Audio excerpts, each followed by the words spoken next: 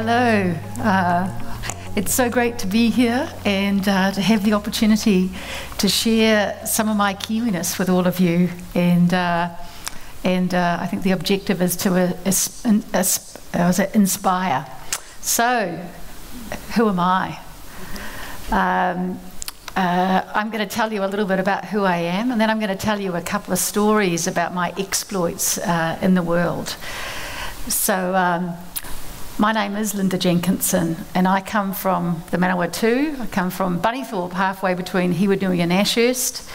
And for you orcs out there, Palmerston North, this is our local dump.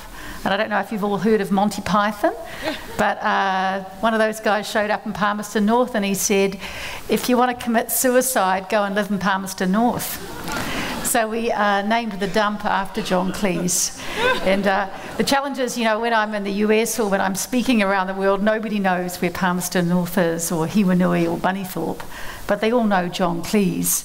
And my big party trick when I used to live in Boston is they'd all come up and go, where did you go to school? And I'd go, on Massey University, and they'd go, oh, never heard of it. And I said, oh, well, where did you go to school? And they'd go, oh, Harvard, oh, never heard of it. So there we go. But with that, so I'm a living example of Kiwis taking it on in the world. When I was 23 years old and sitting in Wellington, my boss said to me, you know, what do you want to do with your life? And audacious that I was, I wanted to make a difference and change the world. And that's what I've always been about, but doing it in a real Kiwi way, having a lot of fun and doing it with a lot of style. So I am the first New Zealand woman to take a company public on the NASDAQ.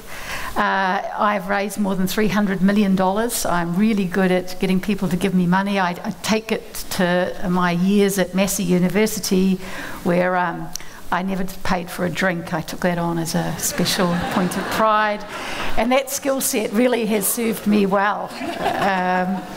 So Unlimited magazine, you know, it calls me a serial entrepreneur, and it does make me sound like I'm going to be arrested soon.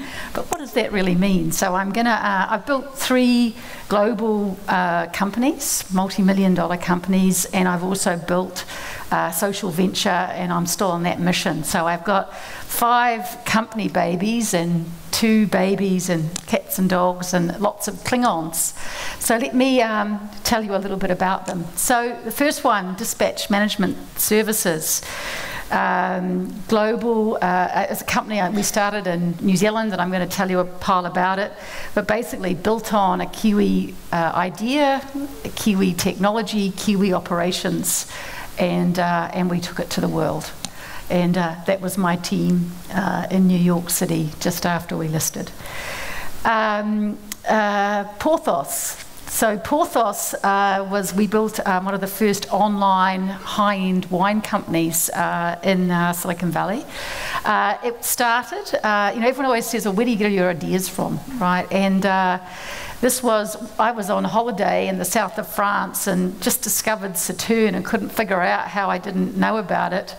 And we thought, you know, wouldn't it be great if we had a company that this could be a tax-deductible thing? And, you know, it's great ideas. In America at that time really drank spirits and beer. So we decided that we would teach the Americans how to drink wine. And so we started Porthos. And the concept was the long tail, and that was right when email marketing was just started. And it took us about 18 months. We started it in our garage, and it took us about 18 months to figure out that Americans actually were completely uninterested in New Zealand wine because they all had a sweet tooth. They drank a lot of Coke, sweet Coke, and so they liked sweet wine. So we started selling that. And built it to a multi-million-dollar company based on that. So the next baby is John Paul. So interestingly enough, you know, we were just hearing all about the incredible story of the Pacific Islands. Well, one of the concepts I love about the Pacific Islands is the VAR, which is the space in between. It's about relationships and what happens in the alchemy of when you come together. Well, John Paul started as a company called I Say So, and I had the idea looking at the Golden Gate Bridge in San Francisco, and it came down to, I used to travel the world restructuring banks, and everyone always wanted to know what my husband was doing, because everybody else, stayed in a Marriott and flew back to New York, and we always found some grouse apartment, found, the coolest thing to do, and discovered the world on the same size of expense account. So with I Say So, we decided that we'd set up a company to show Americans how to live, because they only got 2 weeks holiday, and they used to go to Columbus, and we used to go to Paris for the weekend. So I Say So was a company about showing that if you authentically build relationships with your employees and your customers, that actually that was the basis. It didn't really matter what your technology was, it was about your culture. And so have gone on to build this to, we now have one of the first technology-enabled concierge companies in the world. We work with 150 major brands. So some of the stats on us, we're in 5 continents, we have more than 1,000 employees, and a 29-year legacy, patented technology, so once again services, technology, global, and these are some of our clients, the biggest brands in the world, showing them how to connect with their employees. Apple Computer, when Steve Jobs died, they called us up and said, we need to figure out how to connect with our employees. So we deployed a program globally, and funny enough, they don't want the mobile piece, they want the human interaction, and that's what our company does for Apple in terms of making it a better place. So that's John Paul. We're currently probably exiting that in the next 2 to 3 years, but really doing some amazing things with it globally. So that's baby number 3.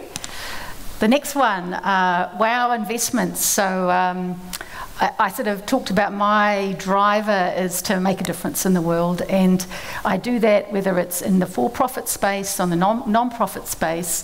Wow was something that we created in the middle, in basically the concept of putting for-profit and non-profit together, where we went and built business incubators in West Africa to help African women, give them the skills, the community, the IP they needed, to then pair that with low interest loans and grants and equity to build medium-sized businesses in West Africa.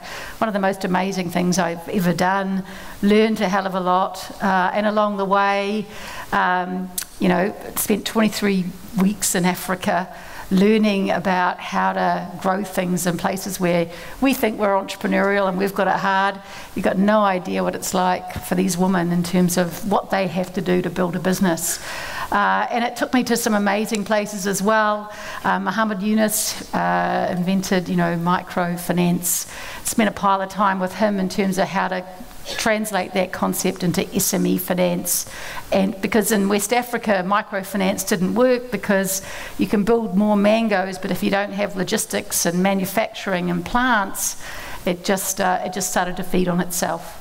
Also had the privilege of working with the president of Liberia. Hey, I didn't know that 23 weeks in Africa and restructuring the biggest banks and knowing how to build businesses. A little bit overwhelmed when you're sitting there with the founder of Yahoo and the first black billionaire in America and Soros, and talking about how do you rebuild Liberia, and realised that after I've figured out how to put my little thing up to say when I want to speak, which the president kindly educated me on how to do, much to my embarrassment, had a lot to offer as a Kiwi, because how many people know how to build small businesses, have spent time in Africa, and know how to work on the global stage. So an incredible experience, once again, just wanting to help and take my skill set to Senegal and Dakar and the end of the road in Guinea. So, but that's baby number 4, Wow. Wow and Wolof means yes. So yes for Africa, yes for business, yes for woman, a lot of the themes of my life. So one of my latest babies, Globlit. So Globlit is a New Zealand-based company growing it out of Christchurch, and Globlit's vision is to imagine a world without disposable cups. And for a lot of you here who are a hell of a lot younger than I am, you've only ever lived in the world of disposables. But for a lot of us, you know, we were the day of the milk bottle, etc. And so the world's changed, technology's changed, integrating some of the best-in-kind manufacturing, virtual reality, some of these other elements. We've come up with a business model that we can do cheaper than disposables. So watch that space, Globlit. I'm also a mother and a wife. They're my two small children. One of them's in New Zealand and one of them's in Sydney. I'm a global citizen. Lived in 23 different countries around the world, and my kids have, since they've been 7 years old, have been shipping themselves around. I'm an innovator, and this is one of my early innovations. This is for any of you who've ever done, I come from a farm, and one of their jobs, there's all these jobs that the chicks get. So I was the chick, which I used to really aggravate me because I wanted to do all the guy things. But so I always came up with the next smart way to approach it, right? So an innovator. So everybody else gets all the little lambs, you know, you've got to get up at 5 in the morning, all night, feed them with little bottles. I thought, bugger that. So and that's French, I taught my sheep how to self-feed in the cowshed. And that means that they could drink whenever they wanted. So they were at least twice as big as everybody else's. And as you can see there, I did very well at the Fielding A&P show. My family thought I was a cheat. I thought that I was just coming up with a different approach. I was never really into getting up at 5 a.m. in those days. So I was an innovator from day one. Another thing, who am I? I am a gun poker player, although I will never admit it outside of this room. But this is going to be important because it's going to be a theme to some of the things that I tell you about. So now, that's who I am. There's lots and lots of other parts to me, but they're the big ones for today. So, 3 stories for you. The first one is called My Reluctant Grandmother Teaches Me How to Play Poker. So my parents conceived me when they were very young, and the first time my grandmother learnt about me was when my father threw me on the bed and said, "Here's your granddaughter." Needless to say, I was a bit of a shock to the system. You know, it was in New Zealand, you know, the big thing is what, your 21st. I think I got a pair of pantyhose from her. So you get the sense that, you know, I wasn't high in the ranking system of the grandchildren. But, interestingly enough, I wanted to have a picture of my grandmother to show you with me, but I realised that there was never actually one. So you have to deal with the piece of paper. But anyway, she was a keen card player, and when I was 5 years old, she taught me how to play poker. And it was a great gift. It was better than anything that she could have ever given me. Because, you know, if you think about business and the world, it's math, it's strategy, it's psychology, it's understanding people, it's being able to bluff, it's knowing when to go for the close and when not. It's business as we know it. You know, I'm on the board of the Massey Foundation in the US, and I've been trying to convince them to integrate poker into the business management classes. I have not yet been successful, but it's their loss. But watch this space, okay? So after graduating from Massey University with a BBS, there's my proud graduation photo. I moved to Wellington, and John Green, an amazing guy, one of my first mentors, he called me up and he goes, "Hey, these Americans, and National Bank's just called and they don't know what to do with them, so they want someone to go and sort them out." So I'm a good stroppy Kiwi farm chick, so I was the one that was nominated, and I met this guy called Greg Kidd. And don't forget that name, because that's going to be another theme of my speaking. But being a good Kiwi, I gave them the hospitality, showed them around Wellington, realised they had very large expense accounts, and demonstrated for me and all of my mates on how to spend it. Early that morning we started playing poker, and of course I'd forgotten how to play, beat them, took their money. Oh, what beginner's luck. Really got to know these guys, and had the pleasure of working with them on restructuring data bank and banking systems. And so one day Greg Kidd and I were at Oriental Parade in Wellington, and he goes, you know, why don't we start a $1 billion company? And I thought, why not? Okay. So I said, oh, well, who's going to be the CEO? And he says, well, you know, you're good at doing things, why don't you be? And I said, okay, why not? So we decided, so we had a vision, a $1 billion company. We had no idea what we were going to do. We went and looked at 4 or 5 things, and we said, okay, what are the things in New Zealand that are world class? And data bank, because we had central clearing, we had the most efficient courier, on-demand courier system in the world. We figured out. We went and benchmarked it globally, did it. So we went and bought this little company. I can still remember, you know, you do like your accounting degree, but then how do you value a company? What does it look like? And we went and hired a couple of developers, and we built some technology, and we figured out why it was different, and we built a business model for it. And then we decided that we would conquer the world, $1 billion, that's what we were going after. One of my investors so let's see, this is, I'm going too fast here. So one of my investors was a Cincinnati billionaire, and his name was Fred Meyerson, and he bet me that, betting again, right, that I couldn't launch it and take it public, because of course he would make a hell of a lot of money if we took it out ultimately, because he was one of our primary investors. And so I said, okay, why don't we have a bet? And he says, all right, put your money where your mouth is. So I said, all right, then I want a Porsche Carrera if I do it. And he said, okay, shook hands. And 1 week after we went public, I got it with a big red bow. As I said, poker, betting, that was a really good day. You know, there's nothing like it, standing there in Oriental Parade. And, you know, one of the reasons why I went to Wellington was my dad built like $22 million businesses, which was not an insignificant accomplishment in Palmerston North.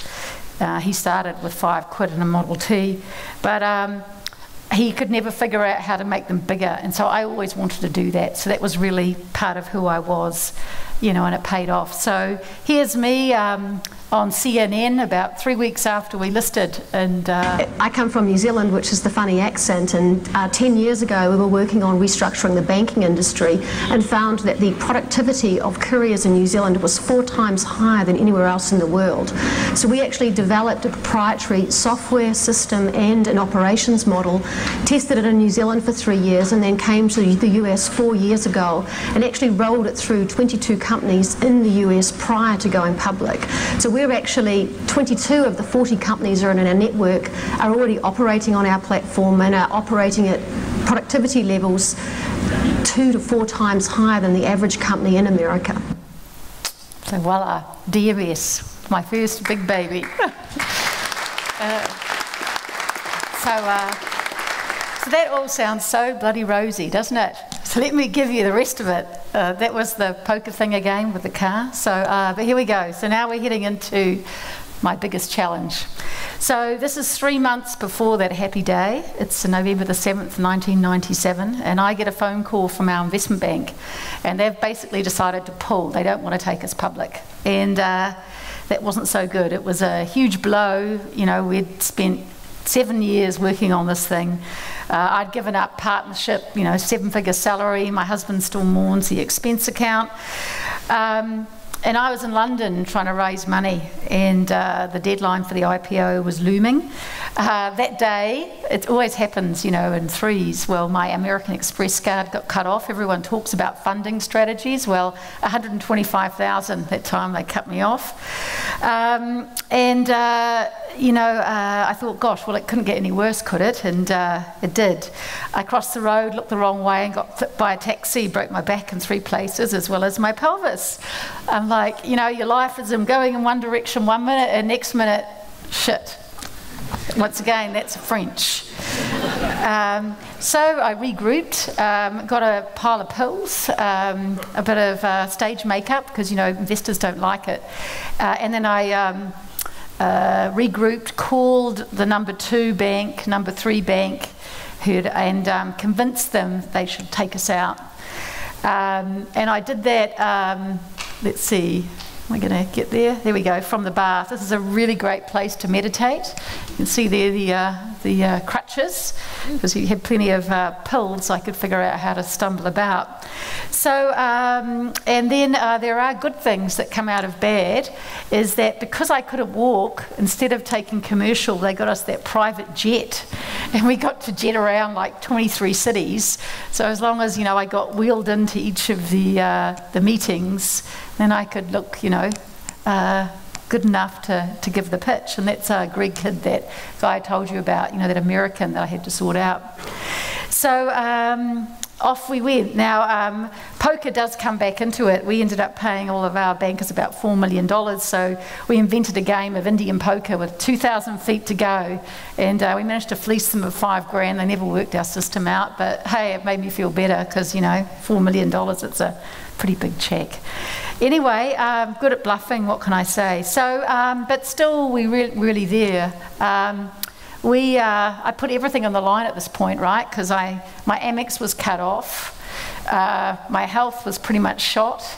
And 7 years and everything put into this company.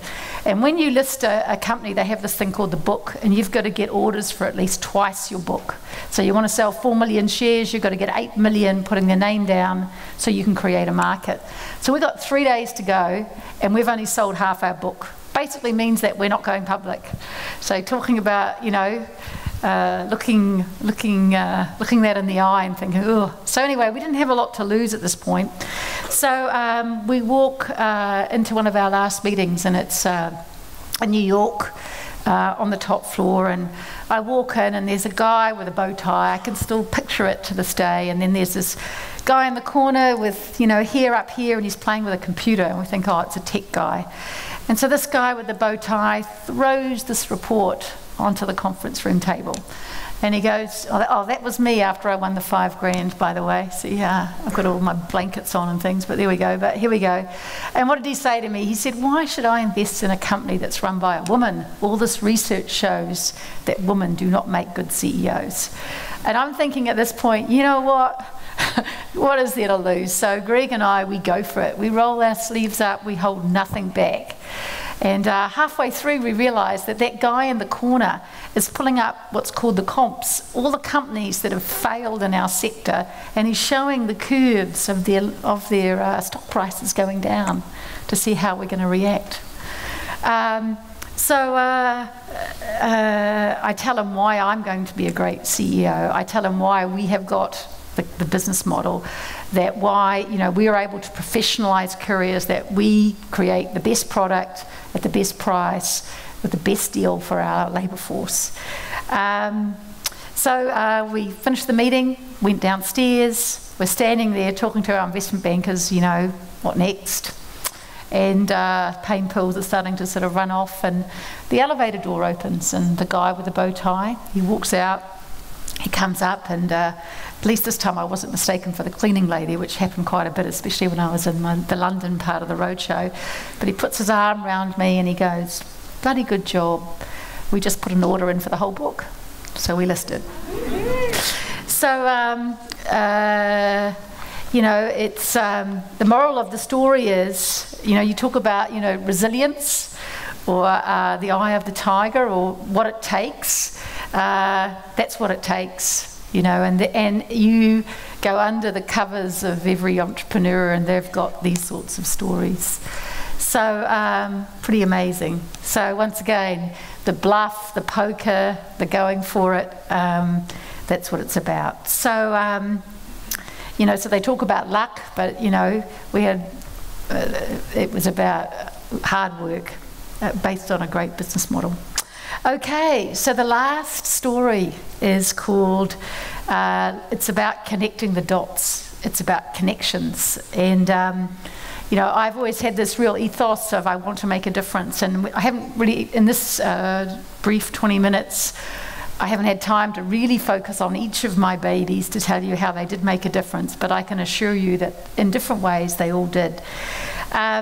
But back to, I'm going to show you some of the things that came out of some of the things that I've done. So when I finished school in Palmerston North, back then women became teachers, secretaries or nurses.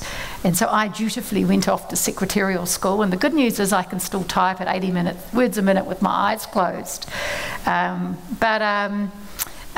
went and did my secretarial school, and I got a job with Jacobs, Florentine and Maloney in Palmerston North, and I was on the switchboard and answering the phones. And one day this old guy started chasing me around the table, and now I would be quite, you know, pleasurably, you know, I take it as a compliment. Back then I was mortally offended that that would happen to me. So I walked out, and as a point of inspiration, and one of the reasons why I always talk to people is when I was at high school, I remember at Palmerston North Girls High, some professors from Massey came and talked about university.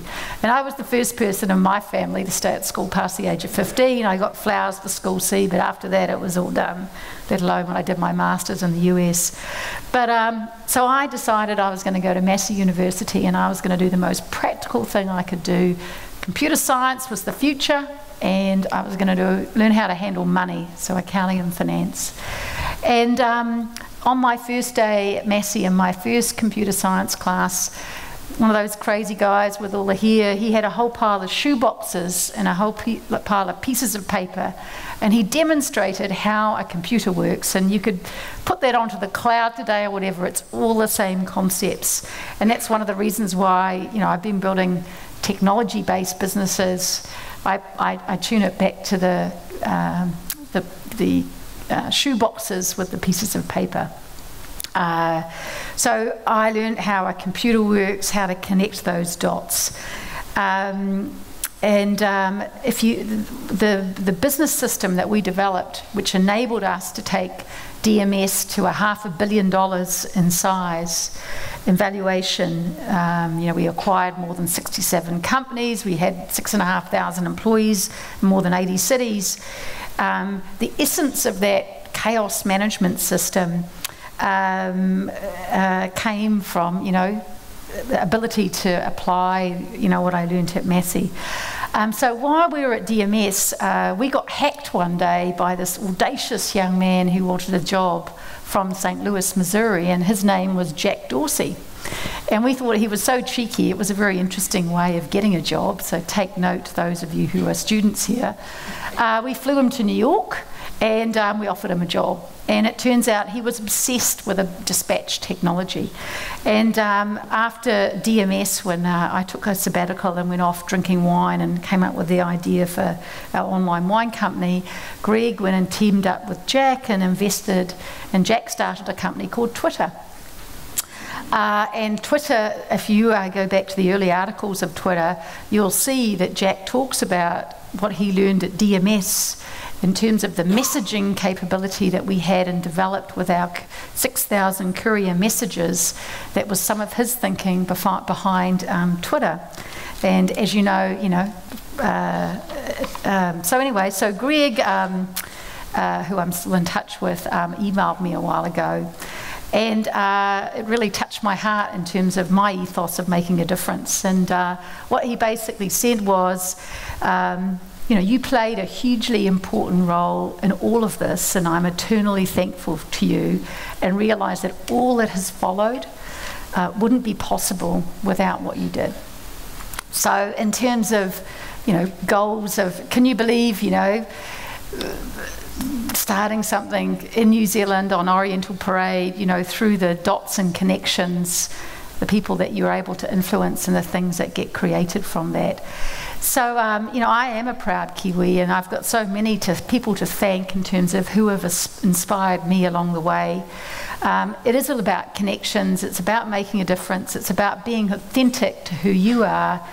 And we as New Zealanders are absolutely, we have so many skills and we're so set up to do and to create because of who we are. You know, you can bet on yourself, the number 8 wire, the innovation, but also the ability to go out in the world and make things happen, and that is consistent to all of the world-class New Zealanders that you'll meet. Don't give up. Resilience, you've heard just one of my stories, I've got 20 more of them, but after you've done it for a while you realise there's always the other end of it, and you always learn so much of it, and it always enables you to go to the next place. And everything is connected and comes back, the circle of gratitude. So thank you very much for giving me the opportunity to share my story of Kiwi innovation and taking it to the world, and delighted to be in the circle of coming back to New Zealand and starting all over again. So thank you.